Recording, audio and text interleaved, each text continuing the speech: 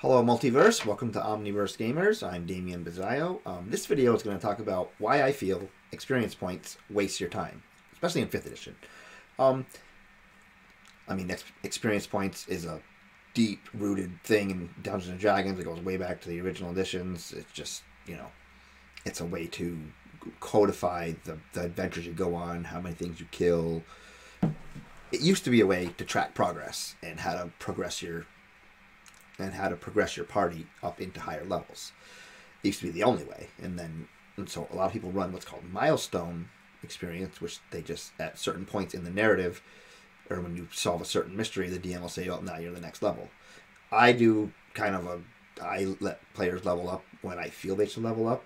I don't stress about it. It's one of those things. The thing with experience points is you're the DM, you control everything in the game. So yeah, I can set up, 8 encounters, and I can do the math and figure out how much experience points I want them to gain from those encounters and how tough they are. But why do all that work? Why would I add 2 plus 3 plus 7 plus 9 when I can literally just say, I'm going to say you're at 21? Like, you know what I mean? It's like, why do all the work when you don't have to? You can spend that time actually, making encounters and making better NPCs, making cooler things than just doing math. Now, some people say, well, without XP, what's the point of playing? Why would you go on an adventure? You're not going to get any experience points for killing a monster or solving a puzzle, or so what's the point? And that's a valid point for a lot of people for older editions. But for 5th edition, honestly, I'm going to say that eliminating experience points actually makes your game more meaningful, because everything the players are doing is going to be for their own reasons. They're not going to go into the evil cave to go fight the terrorists just for experience points, or not just to get the treasure.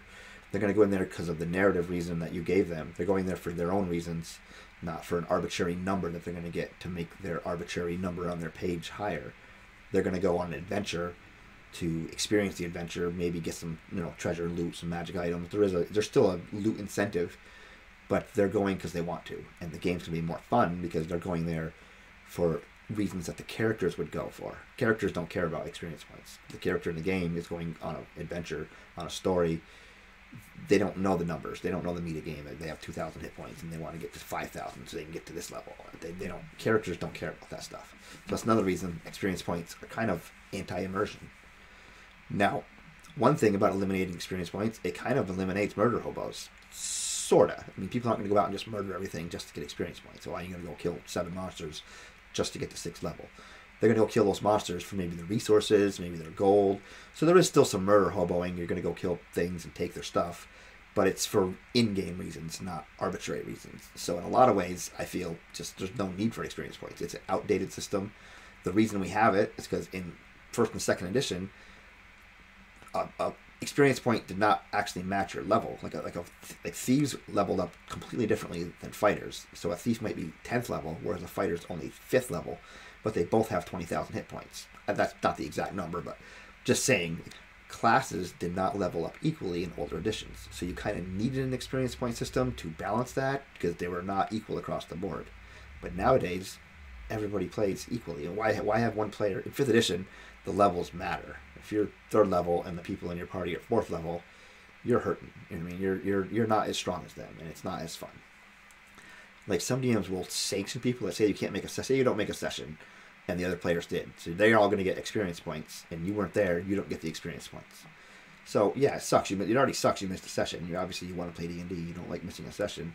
Now when you come back, you're not only had you missed a session, missed all the narrative, you're down by the numbers. You're already that player that already missed a session. You're already kind of pushing them out. You're giving them less incentive to come back. Whereas, yeah, they missed 2 sessions. They came back. Everyone's at 6th level now. Just be like, yeah, we're all at 6th level now. We're all the characters are all in this together. So why make it adversarial? Experience points is an adversarial system, and in 5th edition, it's a cooperative game. If you're playing cooperatively, you're having way more fun than if you're all out for experience points and out for yourself. It's just, you're going to find your games, and if that's the kind of game you want to play, that's fine. The whole 3rd edition was pretty competitive. Some DMs still play adversarial. They're trying to kill their players. They're behind their screen. They're narrating. They're presenting challenges. Whereas as you'll see, I'm a reactive DM. I improv. I'm trying to facilitate a collaborative storytelling experience with my players. I want everybody to have fun. You'll see I have a screen, but it's over here, and I have my monsters hanging from it. But everything I do is out in front of the players. I'm rolling my dice, I'm doing all that.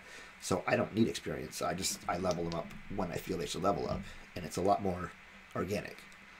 So I'm not saying don't use experience. If you like that, if you like doing math, if you like to codify all that stuff, go for it. But if you're a DM who doesn't like doing that, and you're like wondering why bother, I'm going to tell you, you don't need to. You're the dungeon master. You decide what level they're at. You decide the challenge level. You don't need numbers to do that. You use your brain to do that. And so that's my video on why I think XP is outdated and wastes your time. Like I said, I'm not trying to tell you what to do. That's just how I feel. I save my brain for narrative and storytelling and that kind of stuff. I don't do the minutia anymore. My prep time has gone way down, and I can run. That's why I can run 6 games right now. I'm running 6 games right now, and it's only 2 of them really stress me out. The other 4 are a breeze to run because I have a system that just I show up and I DM. I don't have to do any prep. I have to make a monster and an encounter, and that's it. I don't have to do experience math. CR is useless. Challenge rating is about as useless. It's good for first, second, third level basic characters, but then it really does not address your party. So it's a whole other thing. So I hope that relieve some stress off some people. I know some people may disagree. By all means, trash me in the comments why you should be using XP, but I just feel it's a waste of time.